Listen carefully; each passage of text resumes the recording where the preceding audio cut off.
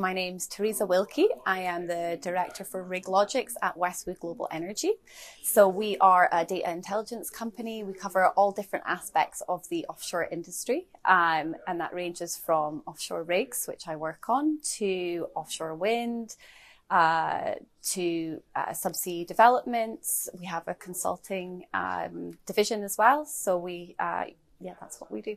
And in your presentation today, you were giving us a bit of an overview of the data that you've gathered in RigLogix and one of the other platforms that you use.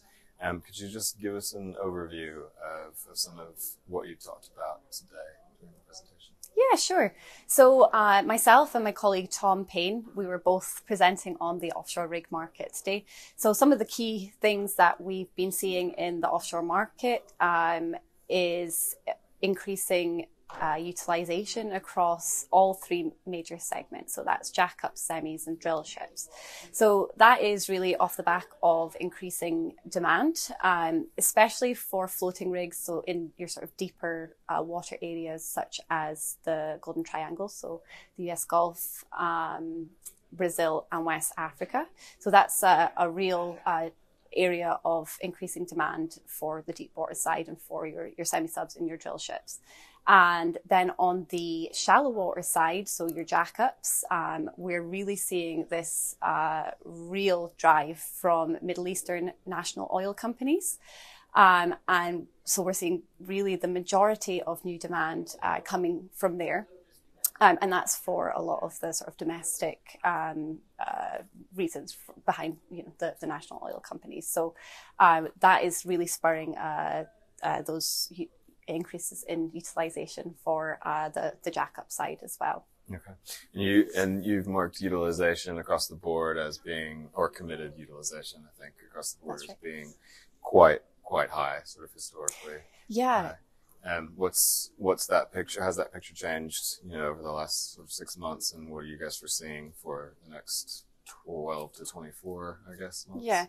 Yeah, absolutely. So committed utilization is a bit of a different way of looking at offshore rig utilization. So not only does it include rigs that are on contract, it also includes rigs that have future contract, but which may be, in a shipyard undergoing a reactivation or warm stack currently, but it has a future contract. So that does sort of elevate the utilization numbers a little bit, but it's what we would consider as true. It would show the true availability within the market, because although some of those rigs are, currently available, they do have work coming up. So really, they aren't available. So in terms of trends with utilization, what we've seen over the past 6 months is especially in the jackup and drill ship segments is probably where we've seen the most increases. The semi-sub side, not so much. So I think we both showed around about 82% utilization currently, compared to 95% for drill ships and around 91% for jackups. And that is mainly because we see the majority of demand for semi-subs coming from the North Sea. And although there is contracts coming out of there, it's an area where we haven't seen the same level of recovery. And this year also we do expect, especially on the Norwegian side, to be a little bit soft in terms of demand for rigs from that area. And that is actually where the majority of semi-subs work. So because of that, we just haven't seen that sort of same recovery in the utilization. Over the next year, so we do expect to see further increases in utilization. Obviously, your drill ship and your jackup markets are already very high. And we do anticipate more demand growth. So because of that, and because the markets are already very close to sold out, what we expect to see is some more reactivations of rigs from cold stack, and likely more new builds coming out of yards as well, and being put to work. So we saw a lot of stranded assets over the last downturn, so the sort of 2014 downturn. There was a lot of drilling contractors that ordered rigs speculatively. They didn't have contracts in place. And then obviously the downturn hit. There was less work for them to go to, and a lot of them got stranded. They were construction contracts were sometimes cancelled, and so rigs were kind of left with the shipyards, and who now often own them. But now we have actually seen, just over the past couple of months, some of these rigs being either bareboat chartered from shipyards or being bought. So we expect to see more of that as well, to help kind of fulfill that additional demand that we're seeing coming out of the market. And we do actually expect to see further increases in terms of the semi-sub market, in terms of that committed utilisation.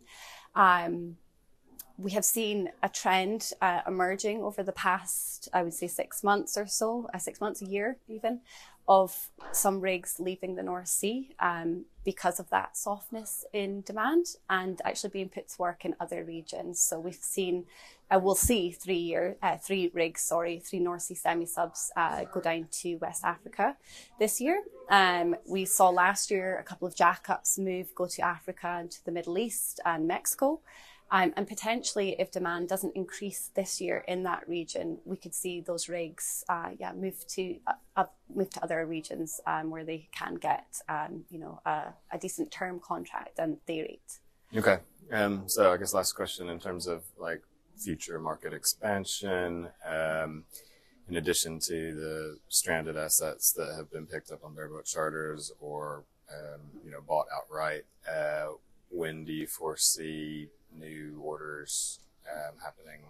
Well, that's such a good question. No, that's a great question, because a lot of people are asking that. Okay, so what happens when or if the new build supply, the stranded supply or the currently under construction supply runs out? I don't foresee many drilling contractors taking that jump of ordering a new drill ship or a new jackup anytime soon.